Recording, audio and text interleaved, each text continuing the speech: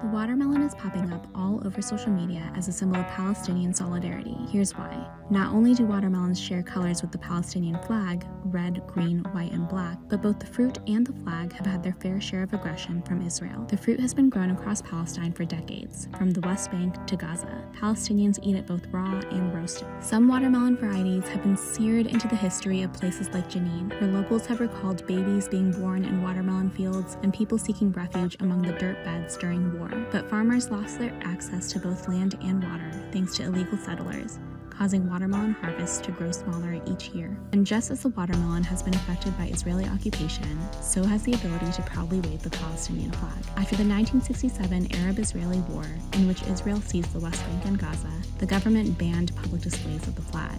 The colors themselves were a problem too. In 1980, an art exhibit in Ramallah was shut down, and 3 artists were arrested by Israeli officials. One of the artists, Suleiman Mansour, recalled one of them asking an officer if painting flowers in the color of the Palestinian flag would be illegal. Even if you paint a watermelon, the officer replied, it will be confiscated. There's some debate over when exactly the watermelon first appeared as a symbol of resistance, and during the 2021 Sheikh Jarrah expulsions, when Palestinian families were evicted from their homes, the symbol made a comeback. Now, as social media activists face shadow bans and difficult-to-maneuver algorithms, many have turned to posting images of watermelons. The watermelon emoji is often used online when referencing Palestine, and artists across the globe have featured the fruit in solidarity. Watermelons have also shown up in person at protests and marches. Former members of Bernie Sanders' staff even incorporated it into an open letter that demanded a ceasefire, proving that the watermelon continues to be a subtle yet powerful symbol of resistance.